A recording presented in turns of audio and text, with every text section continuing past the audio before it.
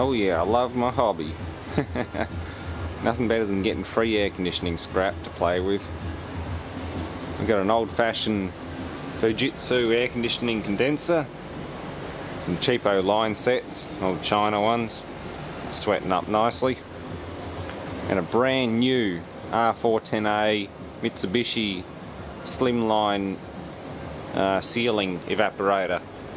It's a model SEZ KD60, so it's roughly 8.5 kilowatts like the condenser, and this thing is just cranking out cold and heat like, I can't fault it. I had to top up the condensing unit because I only had about half its normal charge, but this thing is just pumping it out. It's got a DC variable speed fan motor. The control box is all complete.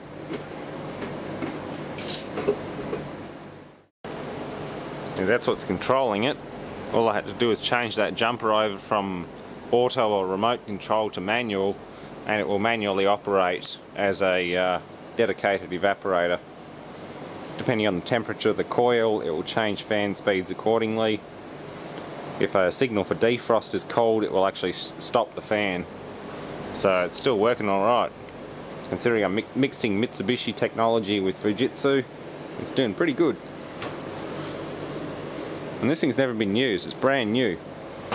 The cable knockouts have never been used. The terminal strip was never touched. It's brand new. It's made for R410A, I'm running R22, and it still seems quite happy. Get a nice beer can sweaty cold on the suction line. I've dumped about a kilo of refrigerant into it so far, so it's getting a bit more happy. It's sitting on about 50 pounds, probably go a little bit higher. I'll throw it into reverse and see what it does in heat mode.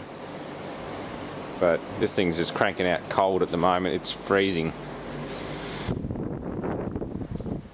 Yeah, that's nice. It's going to live up in the rafters up there. I'll pull that fluoro down and that light terminal block, and I'll fit it up in there as an auxiliary heat pump. It's good shit, really good. Alright, let's try a bit of heat mode. If I can get the bloody plug in the hole. I love the way lights dim when this thing starts up. There's nothing wrong with it, it just pulls a few amps. It's rated at about 10 amps normal current. It's on the auxiliary circuit. Oh yeah, that's already smoking hot. It's gone from frosty cold to smoking hot pretty quick, so don't do that too often. And notice I'm using the high side gauge for this, not the low one. Approaching 200 psi.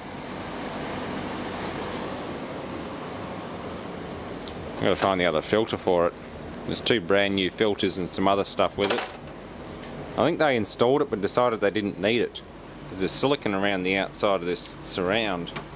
So I'm guessing they have installed it somewhere, but they pulled it out shortly afterwards, maybe due to a refit or cancellation. But yeah, that's nice. I'd say it's about 25-30 degrees coming out of there. That's really impressive. It's only just getting warmed up. It's about 25 degrees or so. I like it. It's got to live up in the ceiling here to boost that one. That's also a Fujitsu I think it's an 8.2 kilowatt, maybe 8 kilowatt heating. So it should work quite well.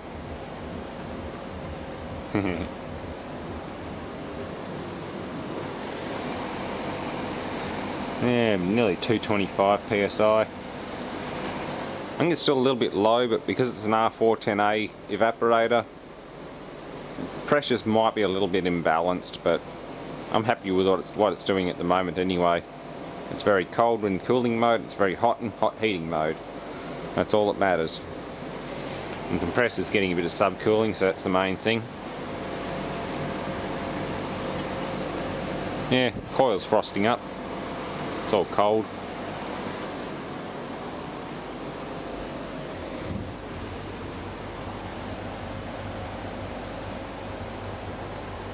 I'll see how this goes. I'll try and install it soon. So, thanks for watching.